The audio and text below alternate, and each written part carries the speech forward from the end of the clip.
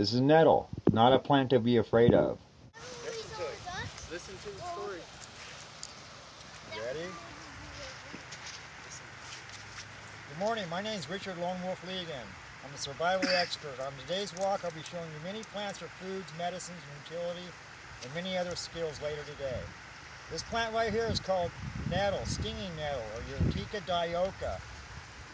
What's good about it is you can make a strong fiber cordage out of the stalks by peeling off the fiber and twisting it. You make fishing line, rope, cordage for tying anything you need for cordage in the wilderness.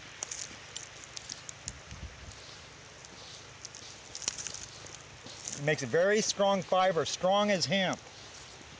For thousands of years, native peoples used this plant for cordage and fiber. As you can see, these small little plants right here are young nettles in the spring growing right now. You can cook these in salted water to make spinach substitute. Also, if you drink it as tea, release fevers, diarrhea, and dysentery. So you have spinach right here, diarrhea medicine, dysentery medicine, fever reducer, gets phlegm out of the lungs. Also, it's a local anesthetic for surgery. The Cherokees in ancient times would slap themselves with the nettle, would numb the area to sew up a wound. The roots of this plant are used for prostate problems for men. So it has quite a few uses. This plant is high in protein, vitamin C, and vitamin A. This plant can save your life. I have a friend from Auschwitz, Germany.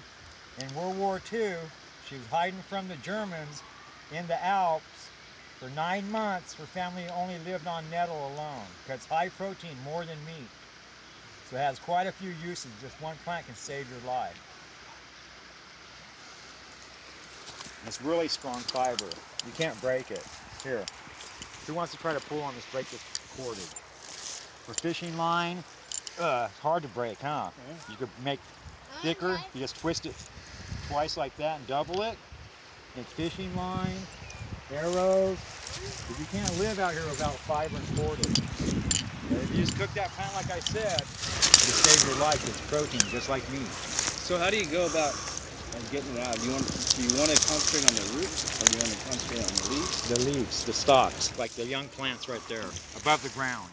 You just boil them for like 3 or 4 minutes in hot water, and same as spinach. Also, it makes beer.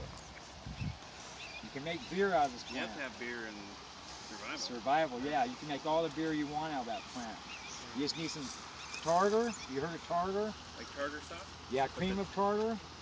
And you add sugar. You boil these, ferment it for a couple of days. You have all the beer you want, man.